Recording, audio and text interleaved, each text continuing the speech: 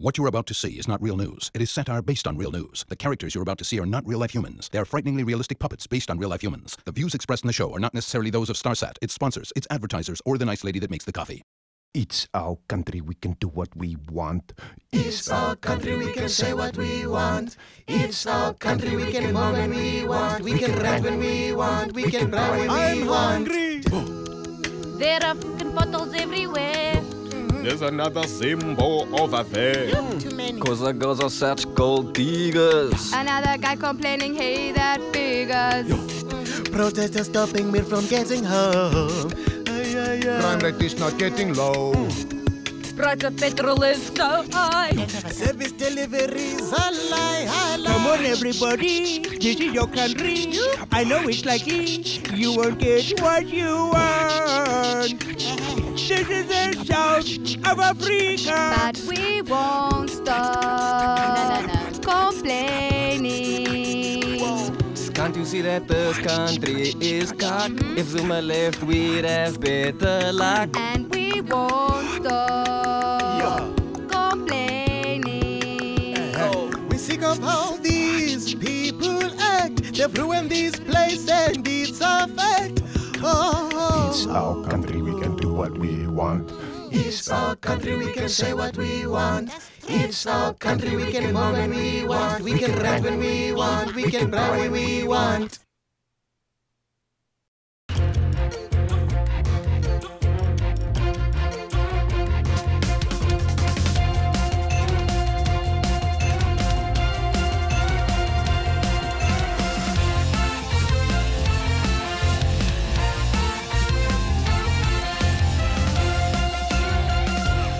Happy International Day of Democracy, everyone. That was on Monday, Justice. Isn't this Monday? It feels like it.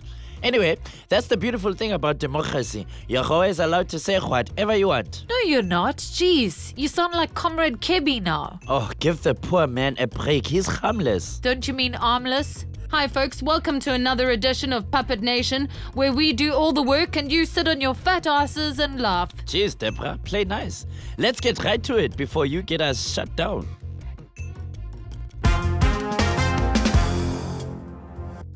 Jacob Zuma and several ANC heavyweights attended Khulubuse Zuma's wedding last weekend. The president's nephew, a heavyweight in his own right, tied the knot with Swazi Princess Fikiswe Dlamini.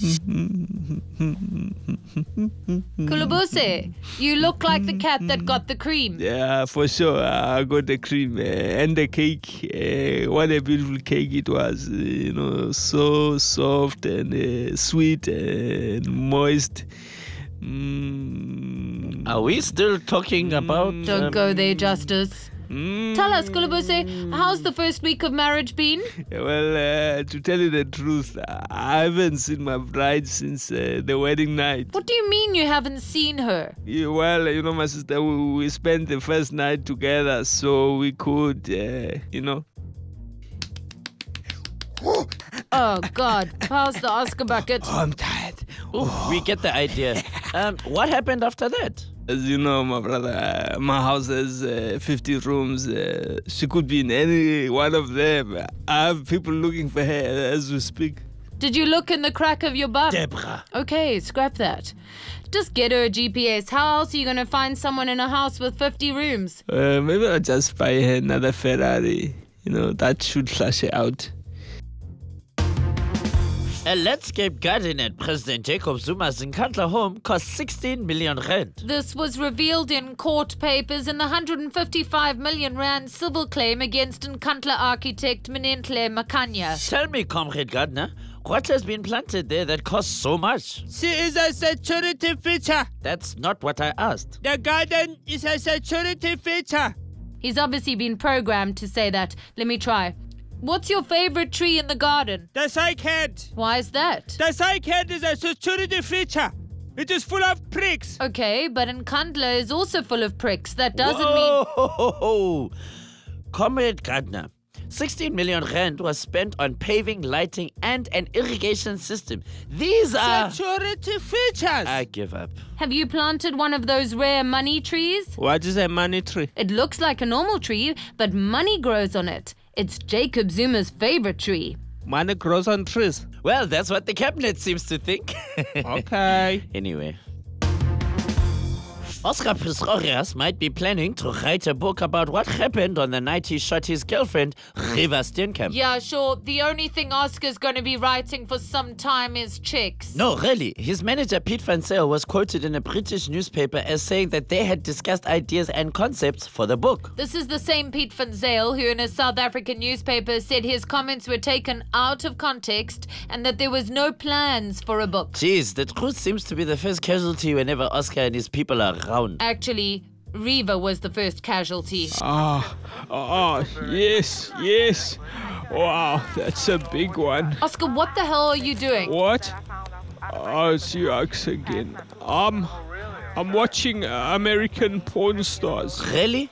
I would have thought sex might have been the last thing on your mind right now. No, man, not American porn stars. American porn stars. You know, the TV show where people buy and sell antiques and shit like that. Do you even have anything left to pawn apart from a pair of second-hand prosthetic legs that haven't been used in God knows how long? Don't be cruel, Deborah. I'm still coming to terms with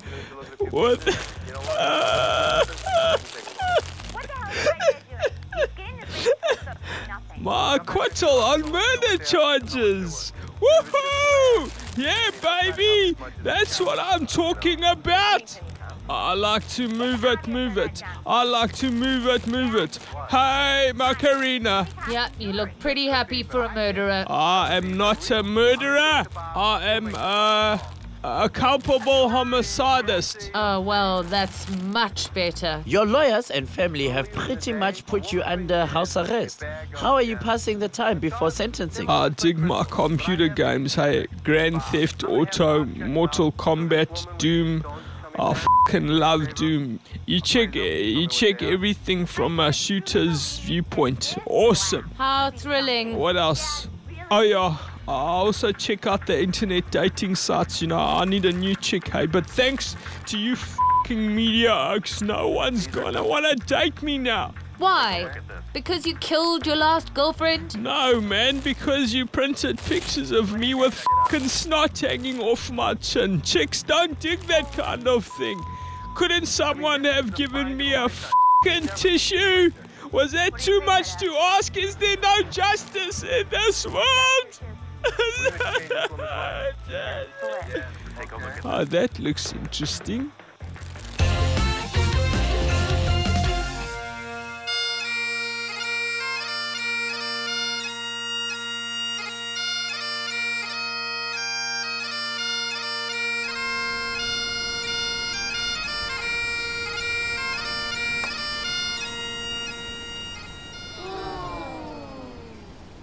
Scottish independence? Now what the heck? I hear you say, what's that all about? The right to self-determination, that's what. A nation in charge of its destiny.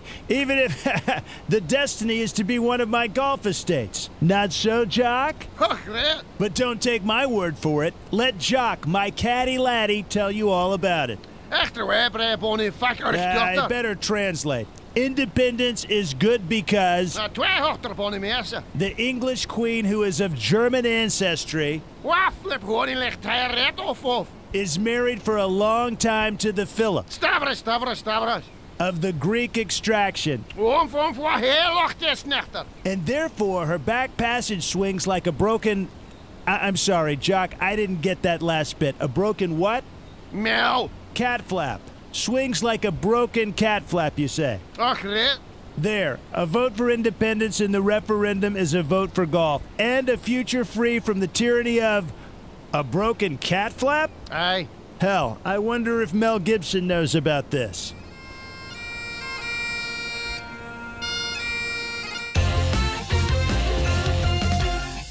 Speaking of Braveheart, did you hear that Cosatu is calling for a boycott of that SABC soapy Generations? Don't watch Generations! Don't watch! Thanks, Comrade Vavi. I've got this one. You'd think Cosatu would have more important things to worry about. I don't know. These actors have been treated pretty badly. Actors are not people. Well, not really. What a terrible thing to say. We're actors. sort No, of. we're not. We're journalists. We don't make a living out of pretending to be someone we're not. Are you sure about that? Get a grip, Justice. Read the news. The Special Investigations Unit says the Nkandla upgrades should have cost 60 million rand and not 216 million rand. The SIU's final report named more than 10 current and former state employees as being criminally responsible for the overspending. One name, however, is noticeably absent from the list of those to be held liable.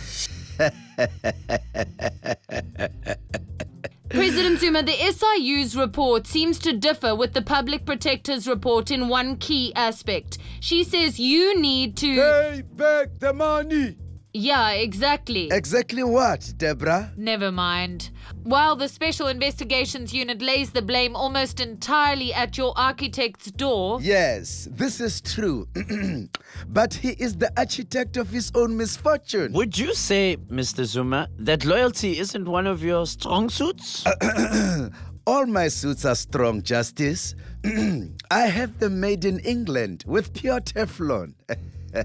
You are aware, of course, that your architect, Minenhle Makhanya, isn't going down without a fight. He wants all the contractors involved in the Nkandla upgrade to be his co-defendants. I don't know anything about this, Deborah. I'm busy running our country. Yeah, into the ground. Sorry? What was that? I said, aren't you a little afraid that the architect or one of the people fingered by the SIU will squeal on you? Squeal? What is this thing?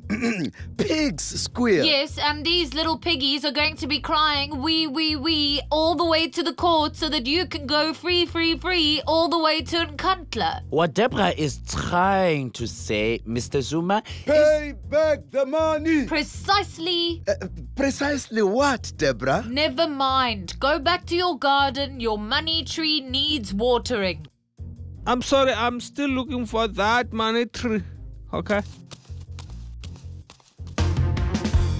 The chief executive of South Africa's Olympic Committee says Oscar Pistorius is free to compete even after his conviction for culpable homicide. Tubby Reddy said there were no regulations that prevented someone with a criminal record from representing the country. Wait. Wow, Bucks, you look awesome. And tweet. Oh, how are you doing, guys? Okay. Mr. Mbalula, this guy from South Africa's Olympic Committee said that Oscar Pistorius is free to compete.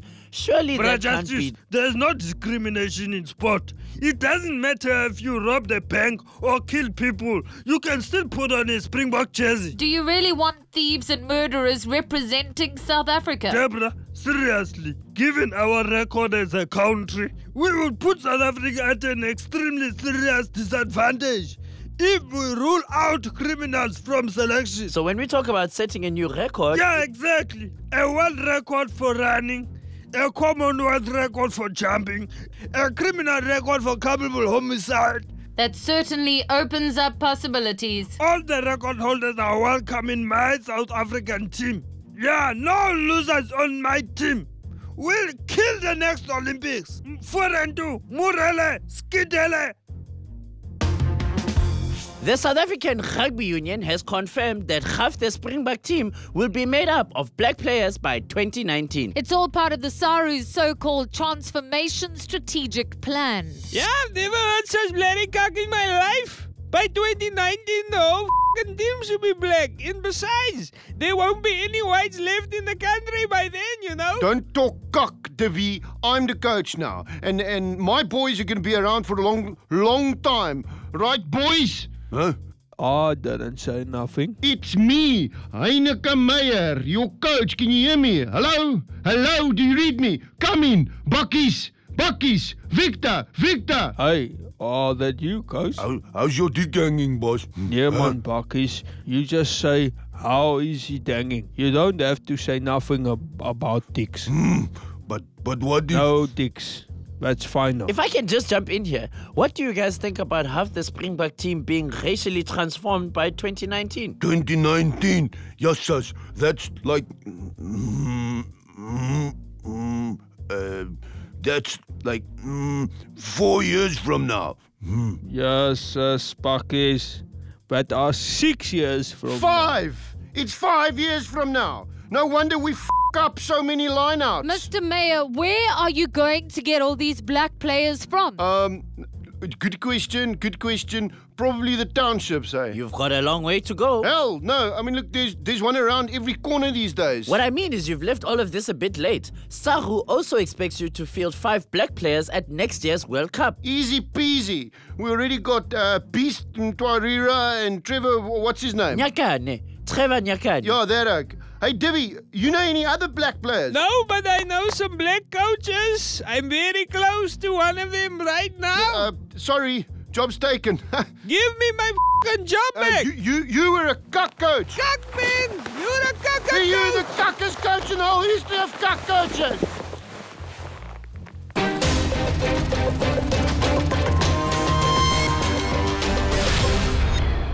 Hello and welcome to another edition of Hard Shout, where Excuse me. Be quiet. You're my guest, okay? I'll tell you when to talk. What a damn cheek. You people really are something else. No wonder Scotland wants nothing more to do with you. Now, where was I? Oh, sod it. With me in the studio is a man we love to hate and hate to love. He's none other than David Cameron, the President of England. Actually, I'm the Prime Minister of Great Britain. Whatever. If Britain is so great, why did half of Scotland vote for independence? You're a glass half empty kind of girl, aren't you? I prefer to look at it this way. Half of Scotland voted to stay in the UK. David William Donald Cameron. Could you get more British? Well, I am. Yes, of course you are. Let's see. You studied philosophy, politics and economics at Brownlows College in Oxford. Brasenose College. Good God, woman, who does your research? Says the man who bombed Iraq on the basis of research that showed Saddam Hussein had nuclear weapons. That was Tony Blair, not me. Really? Who the hell does do my research? Okay, fine. Forget Iraq, but you're still America's lapdog. Barack Obama snaps his fingers and you come running. Try to deny that, white boy. Of course I deny it. President Obama is trying to get us to join him in airstrikes against the Islamic State, and we are currently weighing our options. Of course you are. You British are brilliant at weighing things. What did Napoleon call you? A nation of shopkeepers. Let's just move on. You have a countrywide approval rating of just 37%. That's pathetic. If I may ask, what is your president's approval rating? We don't have those things. Anyway, who doesn't approve of our president is welcome to f*** off to another country. That's the other thing. You recently had a message for tourists. You said, "We will find you and make sure you are sent back to the country you came from." Really, Mr. Cameron? Oh, for heaven's sake. My message was aimed at illegal immigrants, not tourists. Jesus whipped. Do you even have a researcher? Be quiet. Tourists, illegal immigrants, same thing. The fact is that you don't want Muslims coming to your country and recruiting terrorists. Are you an Islamophobic or just a plain old xenophobe? I'll have you know, girlie, that both the Labour Party and the right-wing UKIP would impose far tougher sanctions on new arrivals from Europe. Speaking of Europe. Yes? Oh, God, I miss Europe. You know, I'm of Italian royal stock. We have a palace outside Nice. Really? Why didn't you say so? I had you pegged as a commoner. Tell me more. Well, it's not outside Nice per se. It's more sort of just outside Catanzaro. Oh, yes, Calabria. The poorest region of Italy, if I'm not mistaken. It's lovely in July. And the palace, well, it's more of a mansion. A bit smaller. A cottage, really. James, tell the driver to bring the car. Wait, forget the cottage. I know how to cook. You know, I'm terrific in bed. I have my own teeth. Take me with you, please, please. What? It's the only way I could get rid of him, okay? Come on. Don't look at me like that.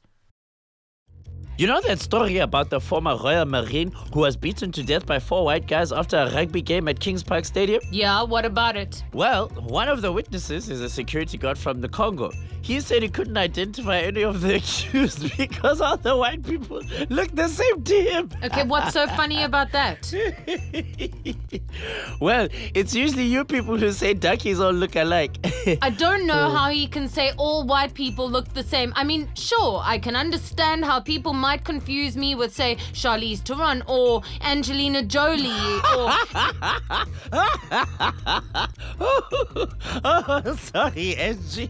I mean, Charlize. Deborah, sorry, Deborah. Let's just go to a break, please.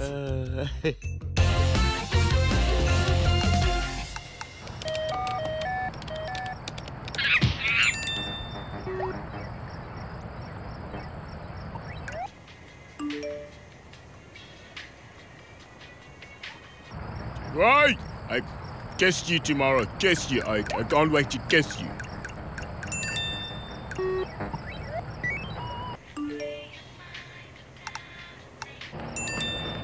Oh, yeah. My pantry!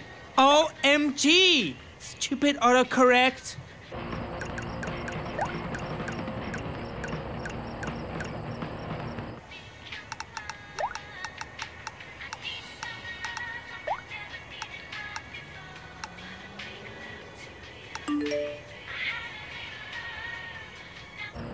Black people? You autocorrect. Who programmed you? Verwoed.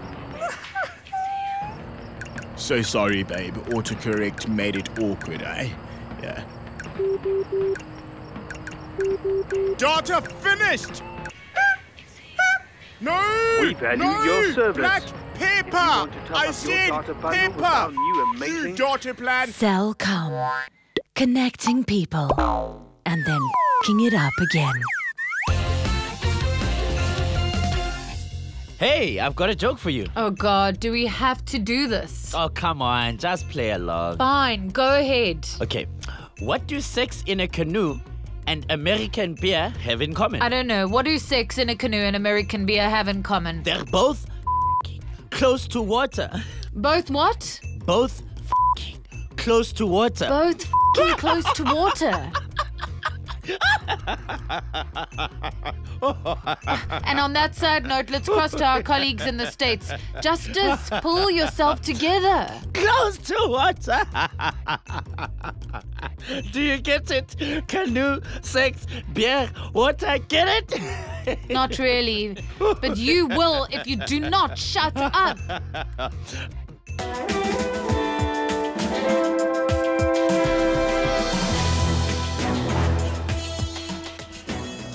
Reports from Alaska say that former vice presidential candidate Sarah Palin, her husband, and 2 of her children all took part in a brawl at a friend's party.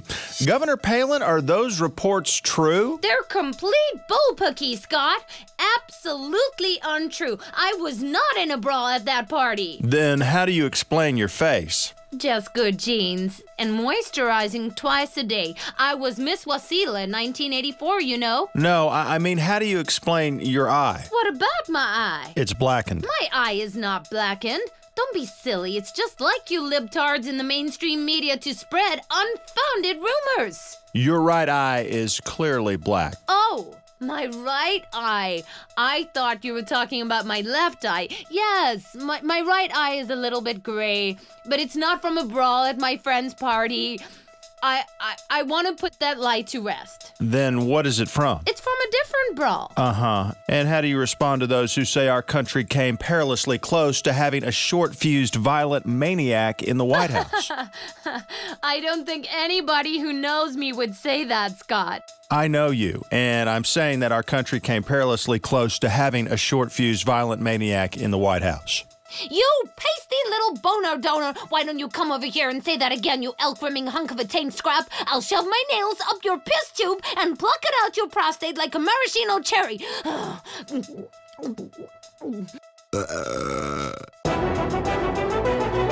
The Obama administration says that it's convinced several Arab nations to participate in the U.S. bombing campaign against ISIS. That's right, Scott. It's great news for our cause. But, Mr. President, how do you convince Arab leaders to attack their own neighborhoods? Scott, these guys never get a chance to bomb anybody. They're dying for a reason to blow some shit up. They jumped at the opportunity. It was like asking a fat kid to go to McDonald's.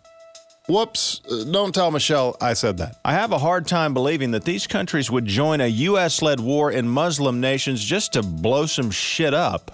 What else did you offer them?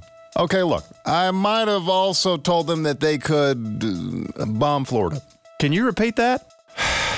Bomb Florida. I told them they could bomb Florida. Just a little, and only in the swampy parts. I figured maybe it would knock some sense into the place. So you sold out Florida to beat ISIS. Personally, I think I got a pretty good deal. I mean, just listen to these news stories.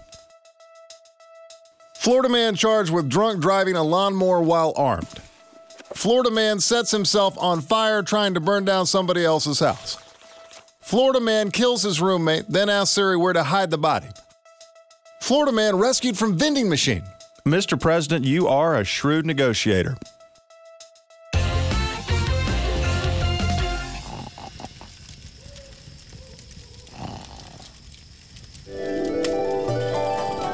Cool! I was in a paradise! Check it out! It's a green bird, a Gina, whatever! Hey, where's the virgins? Check out the tasty panani! Is you a virgin? Oh, yes, handsome martyr. I have much in the way of gifts to share with you. Me too. Wait! Come back! Please, pretty virgin! Come back! Don't be afraid of the dead infidel! Uncle Jeffrey, wake up! Huh? Oh, it's you, Faisal Michael. You was having the bad dream, yeah? I was trying to give her some head. Who? The virgin. They like it very much when the boy gives the girl the head. Really? They like that sort of thing? Yeah. What you expect, man? Cool. Let's go. What are you doing? We're supposed to do this at a school or something. Oh, shit. We're in the middle of a fucking desert. I don't want to fucking die. I'm a reluctant suicide bomber.